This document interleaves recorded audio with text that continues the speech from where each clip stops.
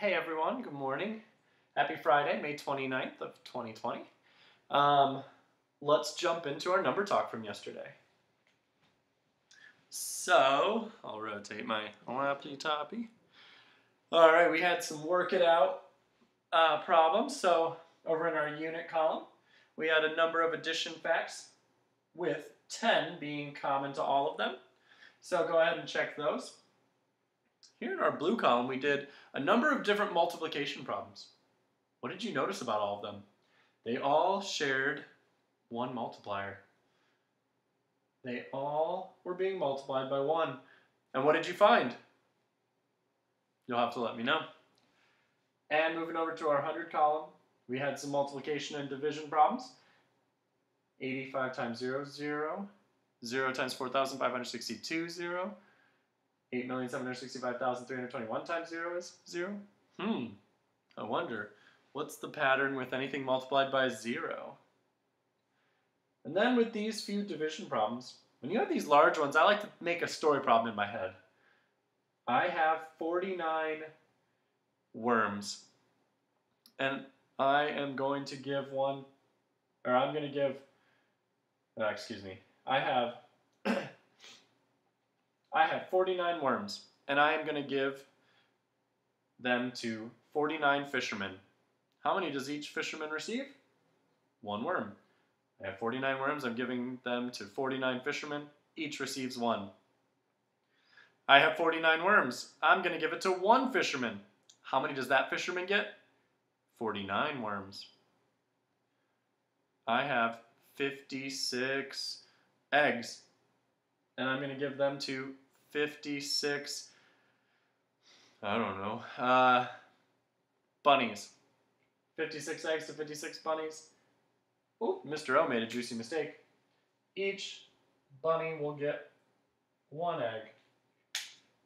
I have 56 eggs, and I'm going to give them all to 1 bunny.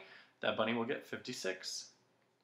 I have $100, and I'm going to give them to 100 students. Each student gets $1. All right, look for those patterns.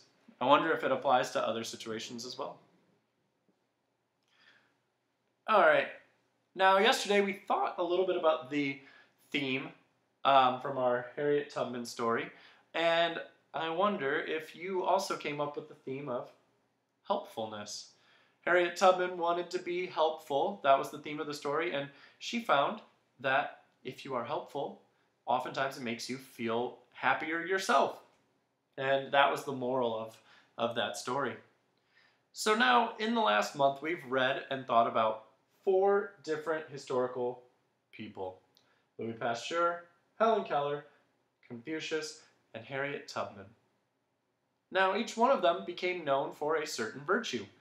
And I have all 4 of those virtues listed over here. I wonder, can you match the virtue to whomever it connects with? Go ahead and do so. As a challenge, see if you can remember them on your own. Now let's reflect on what we've learned about these characters, because it's always important to think about how we connect. Which of these historical persons, Louis Pasteur, Helen Keller, Confucius, or Harriet Tubman, which of these historical persons do you admire most? Admire means who do you look up to? And why? I'd love to hear those answers.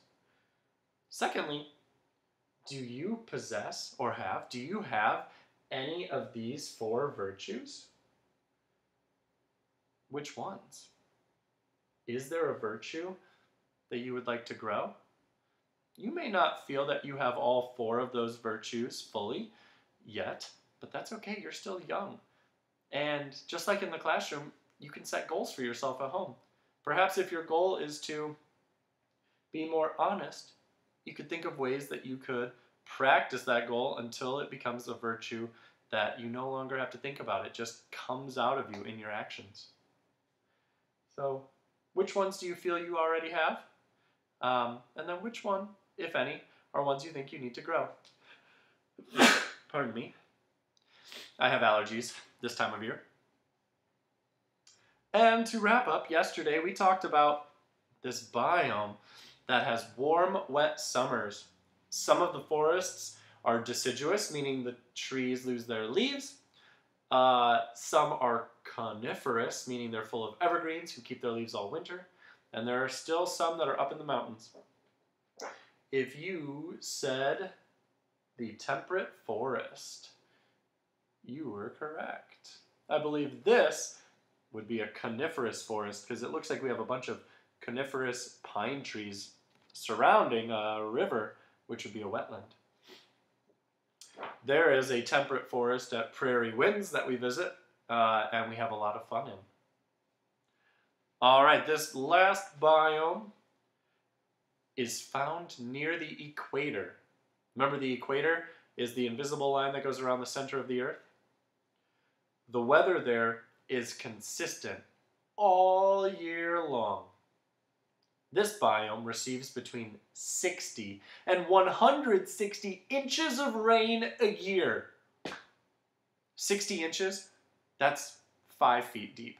So that's like when you're in a public pool. If you're in a pool, 5 feet is probably the middle section. The lowest, the shallowest is probably like 3 feet, then 5 feet. And then the deepest end is probably 12 feet. 160 inches, that is about 13 feet deep. That much rain occurs in this biome every year. Because of all this rainfall, sometimes this biome is called a rainforest. Where am I? Tune in on Monday to review that Where Am I? And instead of reading a story next week, we're just going to do some reflection questions about our year as it is coming to an end. It's coming to a close. And it's been a very unique year for you, for me, for your families, for pretty much everyone in the world. This has been a very unique school year. So we're going to think about some of our favorite memories, some of the things we learned, some of the things we appreciated, and we will wrap the year up by going through some of those. So I hope you have a great weekend. I hope the weather is nice and that you have a nice time with your family and find ways to be honest, to believe in yourself, to be helpful, and to be determined. Bye, everyone.